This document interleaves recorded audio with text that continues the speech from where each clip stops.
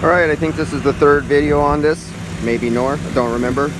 So this was our 12. Go all the way back to the first video and see where I came in on this vehicle and what I found in second vehicle and the leaks and the procedures I went through. And so we just went from R12 to 134.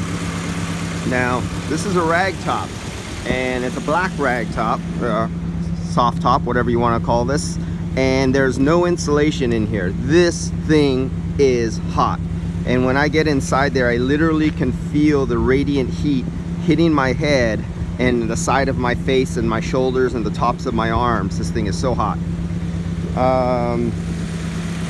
Now I do so many vehicles, I just realized, and I started realizing this lately, but today it just really clicked. I do so few old vehicles that still have fixed piston compressors. When the guys talk about revving up the engine and changing, you know, for better efficiency and taking pressures and stuff like that. On variable displacement compressors, they just change their displacement when they're at idle to make them work better. Where on a fixed piston, you have to manually up the idle on a fixed piston compressor like this. So we're at 30 PSI on the low side, and I don't have my high side hooked up because it's one of those little less than quarter inch, 5/16 threaded adapter, and it's really hard to get in there, and I don't need it anyway. I just need to know the temperature once I have it 100% full. So we have 46 degrees. See if I can get this to show. We have 46 degrees coming out of the dash. We got 78 degrees going down inside. Remember, this is converted over from R12 to R134. So now I'm going to rev up the engine. So remember, we're at 30 PSI at idle. Let's watch the pressure as I rev it up a little bit.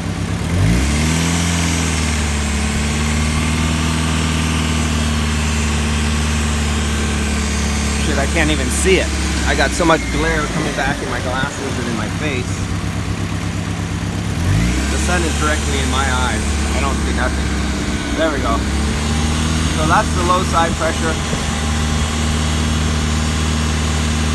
Dropping. So now on a fixed speed compressor, this actually makes a difference. On a variable displacement compressor, you're shit out of luck, dude. So we got 42, 41 degrees coming out of the dash, 42 degrees.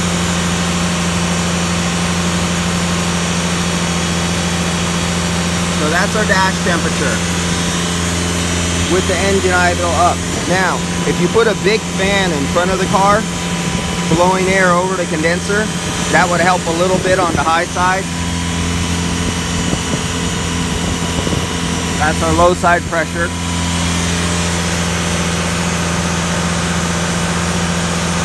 So it looks like we're sitting at 42 degrees.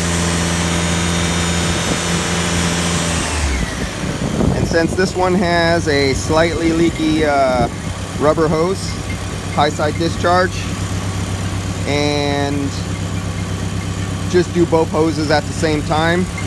The shaft seal has a slow leak in it. This was scheduled to come back and gather the parts, order them. They'll be sitting in the shop, and he'll come in for us to do the work, and then we'll recharge it up again. But right now, this will get the customer some working air conditioning. We didn't waste R12 in this vehicle because it would be a total waste to put R12 back into a vehicle like this. And he'll go out, and remember, this was the vehicle that left the dirty debris right there. That was from this vehicle littering my inside of my manifolds, and because it was ran low on refrigerant, lack of oil return, lack of cooling the compressor, customer destroys AC compressor. And that's it. Alright guys, I'll see you on the next one. This is a go, and he's sitting here idling at 44 degrees, even with all this glass on this little black rag top, and with R134 conversion. And I'll see you guys later. What's our final? Right there. Yeah, I think you could live with that R134 conversion. And then when they update the condenser, don't get the factory condenser.